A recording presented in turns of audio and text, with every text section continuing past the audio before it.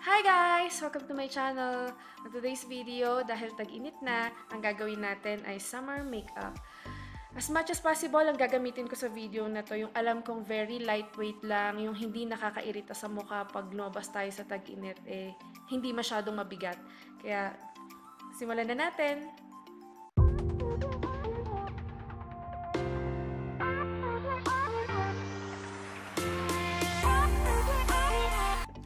So guys, to start, prep natin yung face natin. Ang gagamitin ko to prep my face for moisturizer ay Nivea Essential Urban Skin Defense Day Cream SPF 20 na siya. Yan. And then, susundan ko siya na Illuminating Skin Primer ng TheFaceShop. At papatungan ko din siya ng MAC Prep and Prime Fix Plus. To prime my lips naman, gagamit ako ng Moly Lip Treatment. Okay, simulan na natin ang pagpiprep ng ating face.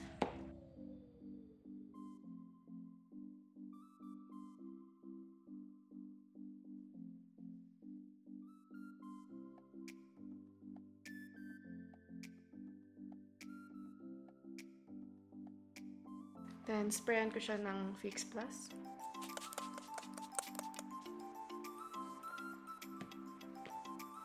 Lip treatment.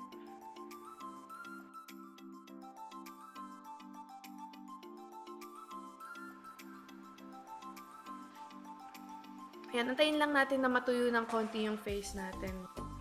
Yan, pag hindi nyo na nararamdaman yung basa-basa pa dyan, tingin nyo nag-set na yung primer or yung mga ginamit nating pang-prime sa mukha natin. Pwede na tayo mag-proceed. Hindi ako gagamit ng foundation, guys. Ang gagamitin ko ay ang aking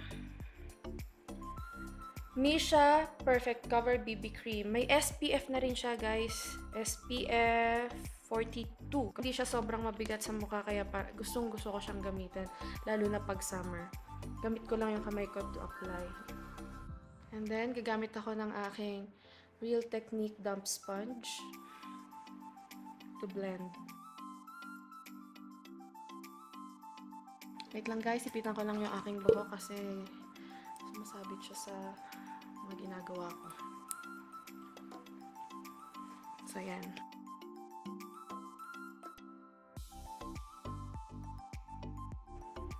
Next. Natin kalimutan ng ating leeg lagi. Tagal ko lang ng coverage dito sa medyo marami kasi akong pimples dito. Guys, hindi talaga siya mabigat sa mukha. Ewan ko sa iba-iba naman tayo ng skin type, pero ang skin type ko is combination skin. Dry siya sa ibang part, oily siya sa ibang part. Yan eh. Kung gusto niyo pa magdagdag ng another layer, go. That's it for the foundation or for the BB cream, and then ang sunod naman natin ay concealer. For the concealer, ang gagamitin ko yung aking e.l.f. HD concealer. Ayan. Pangtakip ng eye bags at ng dark under eye. So ito yung mga walang dark under eye, no? Hindi naman ako nagpupuyat masyado.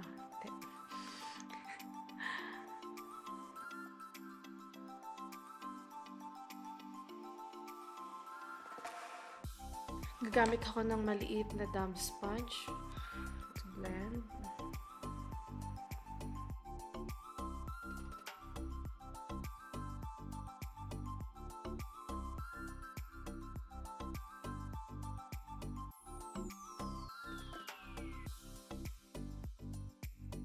And guys, and then babalikan ko lang yung mga pimples ko.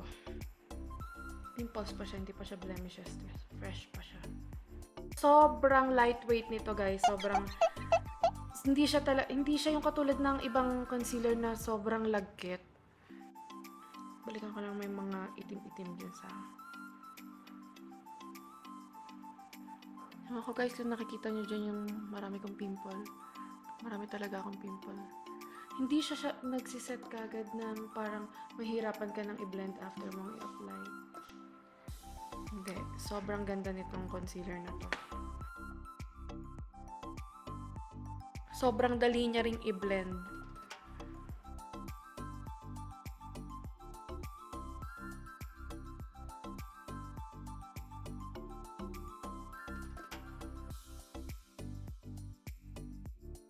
So, pagkatapos ng ating concealer, siset na natin yung ating for setting powder naman, nagagamitin ko yung aking Nichido Final Powder. Gamit ako ng powder brush.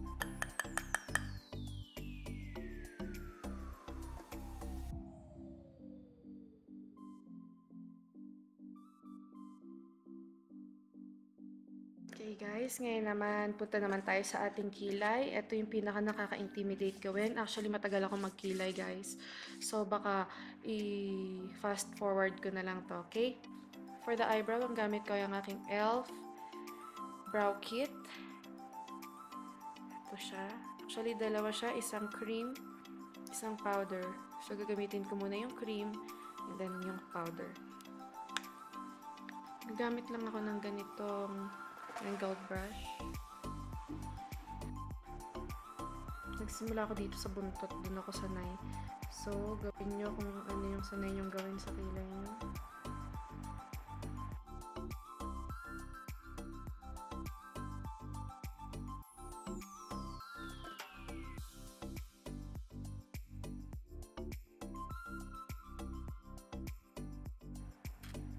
Okay na ba?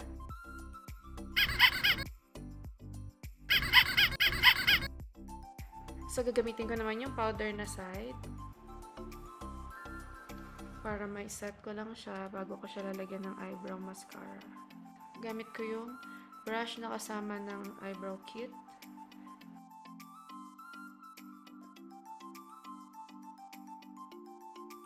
Okay, for the eyebrow mascara, ang gamit ko ay Essence Make Me Brow.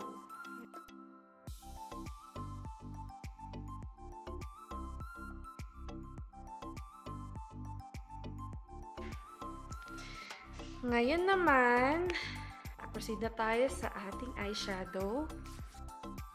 Primer muna natin yung mata natin. Ang gamit ko yung Essence Eyeshadow and Primer. Yan, 2-in-1.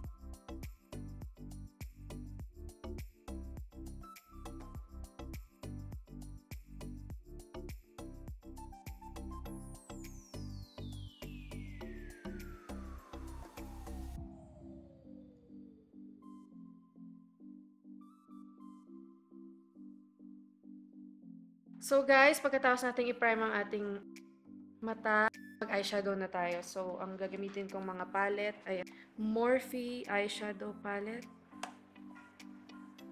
So, gagamit muna ako dito sa Morphe 35 and ng light na eyeshadow. So, ang gagamitin ko para ma-cover yung eyelids natin, yung pinaka-light na to. Para madaling mag-blend ng ating eyeshadow later.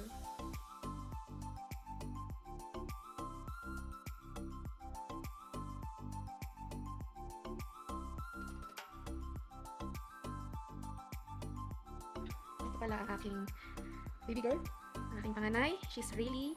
Say hi. Okay. Okay, tuloy po tayo. Ngayon naman, lalagyan na natin siya ng ating pang-transition color. For that, gagamit naman ako nito. With the same brush, sa crease natin.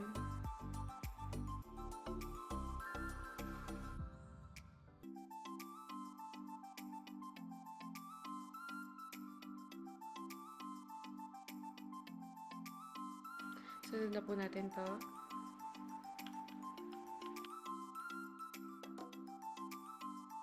Tutuloy ko na siya dito sa my nose.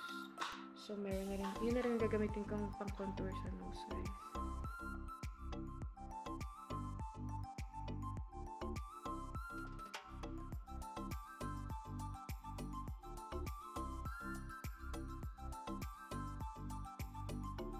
Then, another blending brush. Be-blend ko lang dito sa may taas.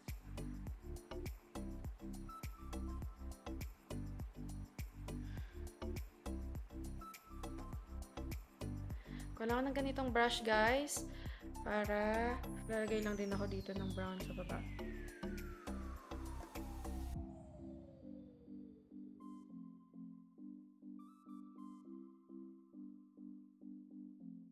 Okay guys, ngayon naman maglalagay na tayo ng medyo may shimmer na eyeshadow. Kukuha ako sa 35T palette.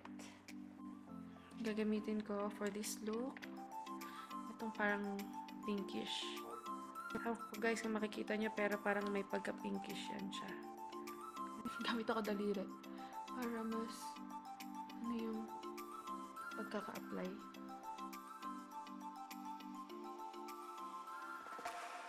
Then blending brush.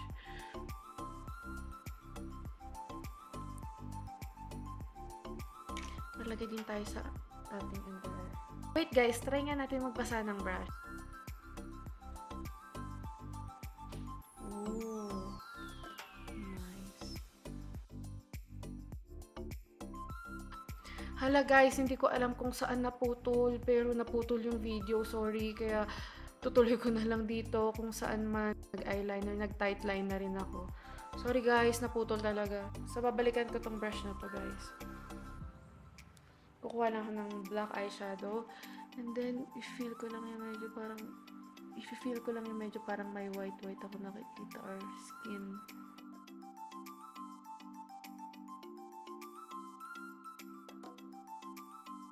Naman, falsies lang ako, then balikan ko kayo. So guys, tapos na ako magkabit ng falsies. Ngayon naman, kung napansin nyo, hindi ako nag-mascara kanina. Kasi ngayon pala ako magmamaskara. Okay, for the mascara, ang gamit ko guys ay The Face Shop 2-in-1 Curling Mascara. Ano ba? Lower lashes ko.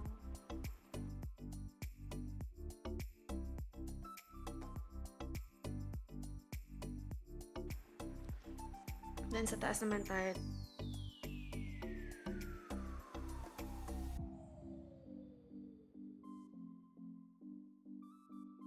Okay guys, ngayon tapos na tayo sa mata. Mag-contour naman tayo. Okay guys, for the contour, ang gamit ko ay NYX Highlight and Contour Pro Palette. Gamitin ko tong light. Gamit na ako ng contour brush. Like this.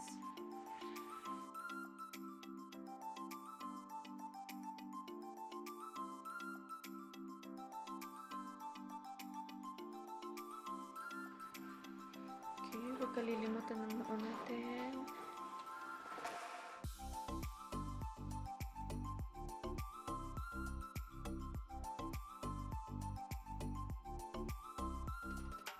For the blush, ang gamit ko ay the Face Shop Single Blush. Gamit lang ako ng blush brush.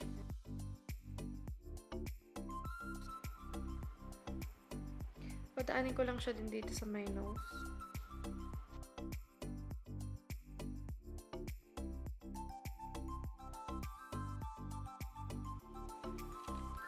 Okay, ngayon naman guys, highlight naman tayo. For the highlight, ang gamit ko ay the Balm, the Manizer Sisters.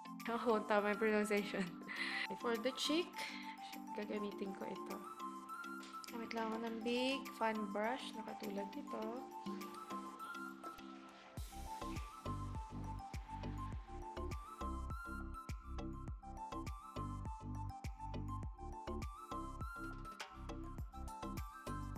For the nose and eyebrows naman, gagamit ako ng smaller fan brush. At gagamitin ko itong lighter. Siya si Manizer.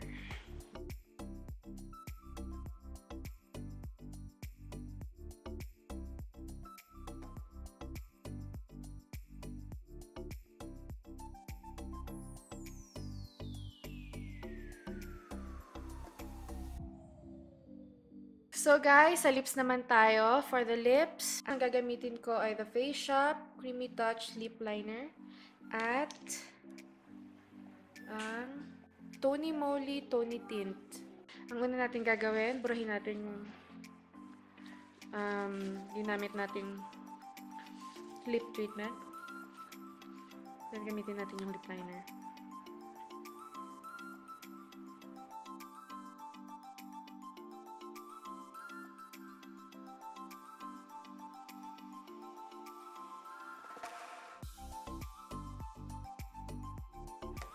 And then, yung ating Tony Moly tint. Sa gitna lang siya. Lagay ko na siya sa gitna.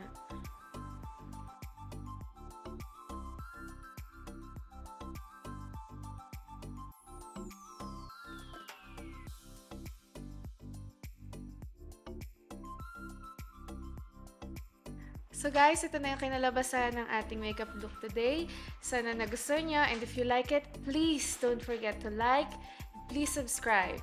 Thank you for watching. See you again on my next video. Bye!